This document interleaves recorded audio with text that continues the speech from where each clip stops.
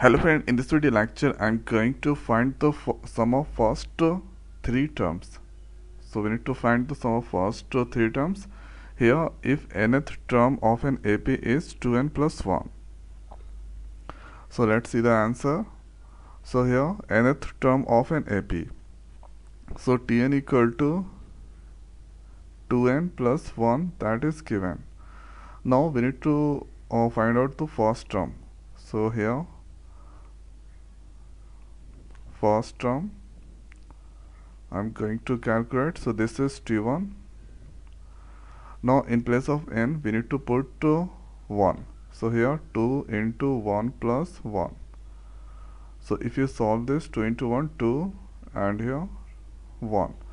So 2 plus 1, that is 3. So here T1 is 3. Now next is going to calculate second term. So here going to calculate T2. So in place of n we need to put 2. So 2 into 2 plus 1. So 2 into 2, that is 4. 4 plus 1, now 5. So here T2 equal to 5. Now here after calculating third term that I'm going to calculate. So here T3 equal to 2 into 3 plus 1. So 2 into 3, that is 6. 6 plus 1, now here 7. So T3 is now 7. Now here sum of first three terms. So T1, T2, T3 you need to calculate. So here according to question, sum of